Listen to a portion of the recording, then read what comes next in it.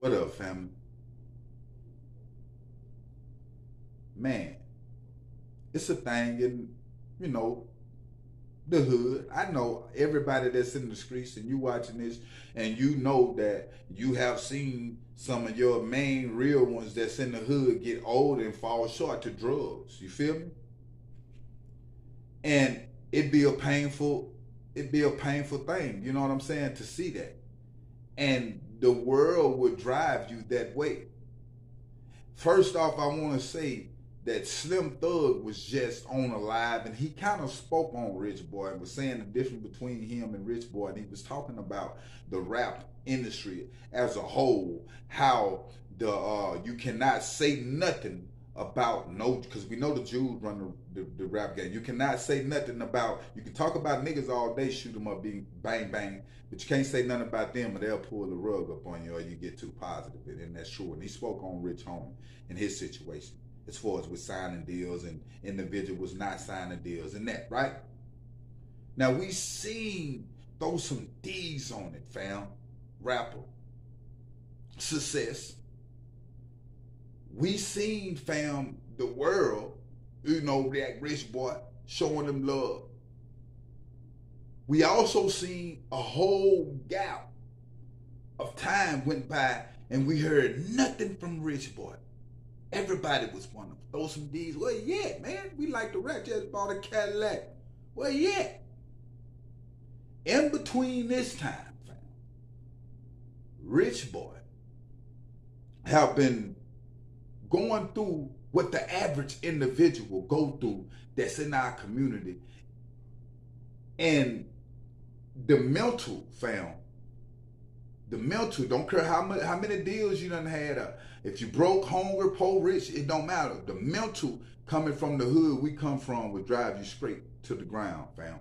Drive you straight to suicide. I tell people all the time, yeah, you might be tired from your job working, but tired in the mind is the worst tired you can have because you will commit suicide. Now, new reports coming in on Rich Boy. If you can see up there in the pics above me, fam, you can see Rich Boy looking like a dope fiend, on some dope fiend stuff. You can see dudes in this city that's, filming them really playing with him. On one, he got a bat or something with a white guy with his clothes off. Like, it's crazy. New reports even came in that he got aggravated assault on his own parents, fam. If you can look at the pics above me, you can see that this is not Rich Boy. This is not the Rich Boy that we know, right? What is causing artists to go to jail, get killed, and get on drugs, fam? After having major success in the hip-hop game. And I'm going to take this back to Thug, what Thug was saying, it is a battery in your back game, a take and give game. You feel me? Which they're going to give you money with no advice behind it, fam.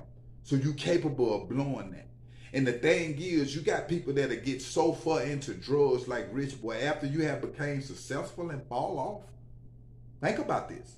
It's okay if you never had nothing anyway, and you feeling what you feeling, but to become successful and fall off from the success and got to be around, man, that would drive you so crazy mentally. And you can look at these videos and in these pics and see that Rich Boy is not the same no more, fam.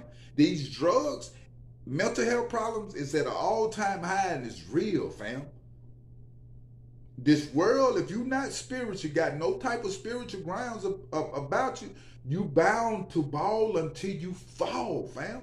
It hurted me to see Rich Boy like that, fam. And the sad thing about it, the same people that poured the money into Rich Boy is the same people that's sitting back and watch him drown. The labels don't come back when you get in situations like this, man, and try to help you. Have you ever thought about that?